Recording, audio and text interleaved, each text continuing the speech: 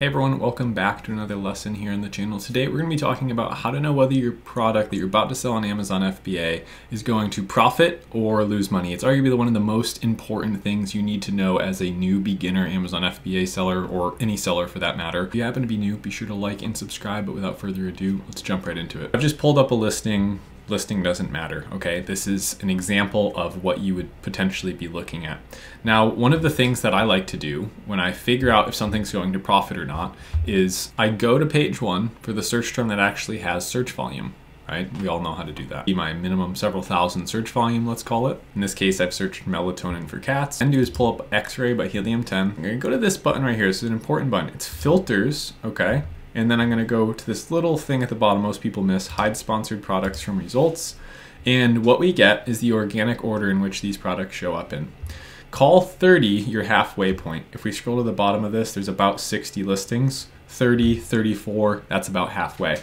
So anything with a rank in the top 30 listings here on this page are going to be making a decent number of their sales organically, and at the top of the page, obviously, are going to be the ones that make the most sales organically on this page, of course, because the organic listings at the top of any search term make the most sales there. Now, there's some other things that get factored into it, but conversion rate's another big one. Anyway, out of that, I'm looking at the prices. This is super important, okay? I want to give myself a fighting chance. I'm going to use the highest priced bestseller. The listing in the top 30 results organically with the highest price. What do we have? Looks like $19.97. That's the listing I would be basing my calculations off of. So just to give you some concept of where we are, that's how we got to this profitability calculator screen. Alert! So when you're doing this, don't mess with the price to try and make it work, okay?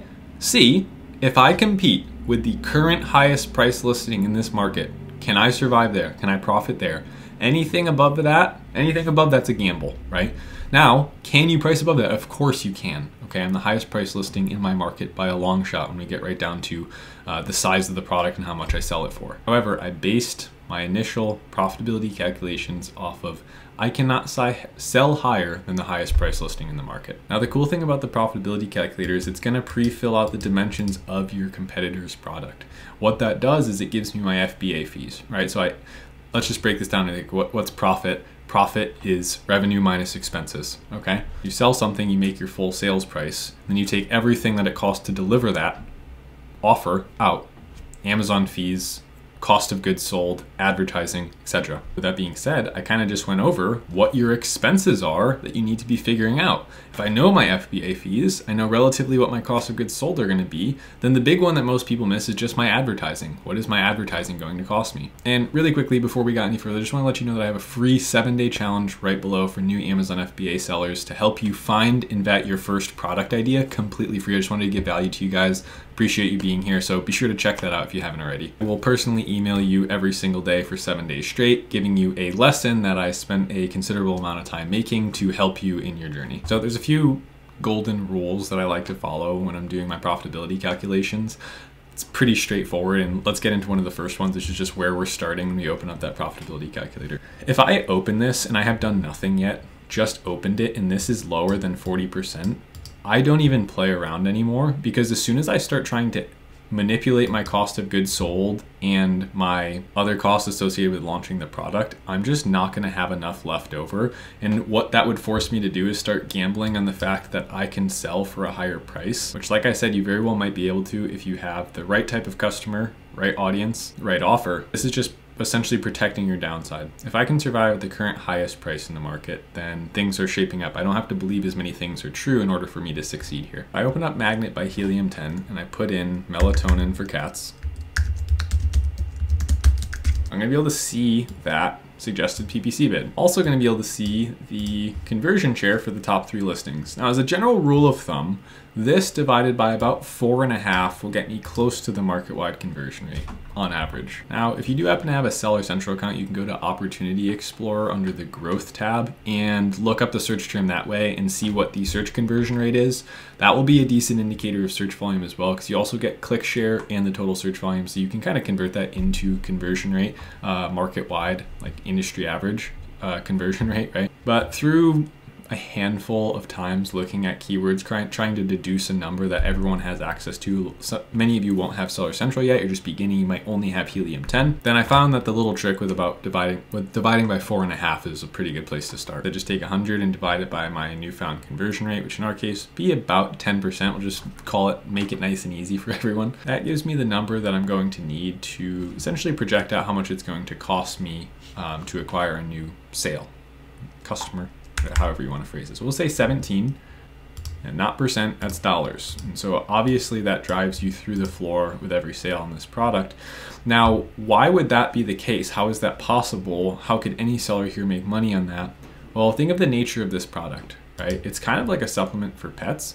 And so the repurchase ability may be somewhat high, okay? If this is 30 servings and you're using it every day, it could be as high as an every month or every other month repurchase on this product. And so if you did establish the best brand here, just to give you some logic here about how that could be possible, how is it that I go in these markets and they're constantly negative?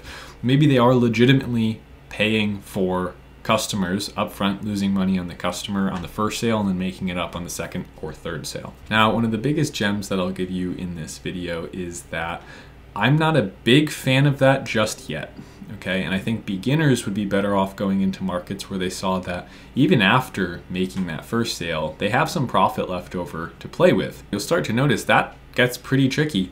There's lots of markets that are just filled with cheap Chinese products, and there aren't a lot of seemingly profitable listings out there, which I think is one of the biggest flaws with the private label model, and something that so many channels that talk about it seem to seemingly conveniently miss, right? Is that a lot of opportunities don't make money up front.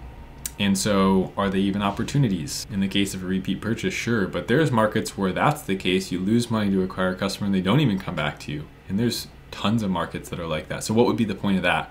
Well, if you make enough sales like that at a loss and you push your sales rank low enough, meaning you push your listing higher, then eventually the organic sales may outweigh what you're spending on ads and you start to become profitable there. Getting better and better at sourcing and ordering more and more quantities of product, but the beginning seller doesn't want to do that. And so for all of you guys out there who are just looking into this, just getting started, I would be patient and I would look around a lot and make sure that the market that I'm going into on average has those higher prices that are performing well. I start running my calculations. I'm seeing after my cost to spend on ads, I'm still making money.